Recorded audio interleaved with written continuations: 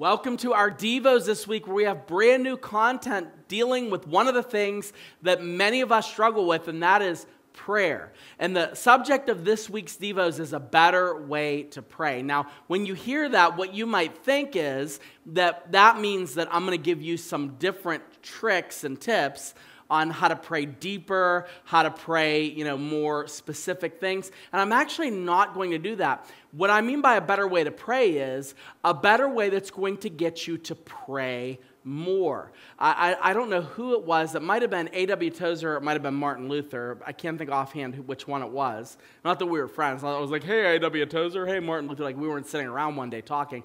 But I remember reading a quote from them, one of them that said, the best way to practice praying is to pray, and the answer to prayer is often more prayer.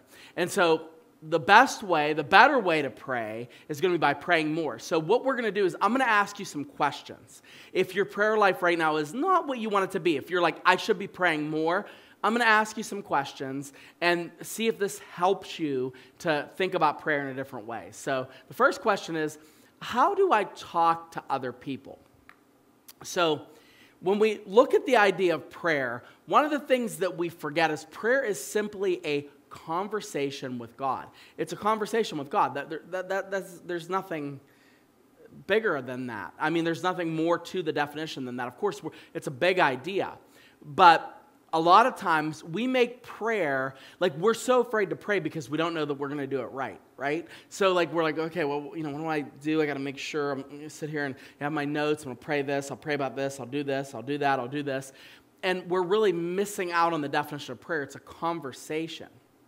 Now, when I say it's a conversation, I mean just that. There has to be something that's genuine and natural about it, or you're probably doing it wrong. Now, again, I'm not saying you go to God with informality and be like, hey, what's up, Lord? I'm just coming to you today, and I don't care what's going on. Like, I'm not saying that you be flippant about it, but what I'm saying is you have to keep in mind that it's a conversation. And you also have to keep in mind that if you've trusted in Jesus, you have a relationship with the living God. It's not like you are a stranger approaching God, but the Bible calls us friends of God. The Bible says that we're children of God. Does that make sense? So the way I'm going to kind of unpackage this is, look at what it says in Exodus chapter 33. Now, Moses was known for communicating with God.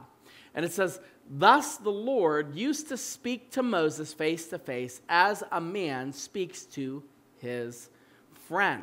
So when we see this idea, now remember, Moses, he's encountering God in a very, very supernatural way. So if anyone has reservation about how they're going to approach and talk to God, it will be Moses, right? I mean, for crying out loud, like God appears and, annihilates half of the nation because of evil practices they're doing, but Moses still is able to speak to them. Why? Because the conversation was at the heart of it, because the relationship part was at the heart of it, and that is what's going to keep you praying. So when you sit down to pray, think about, I'm having a conversation. I'm having a conversation with a friend. I'm having a respectful conversation with someone who loves me. It's a conversation, so treat it that way, and it'll be a better way for you to pray more.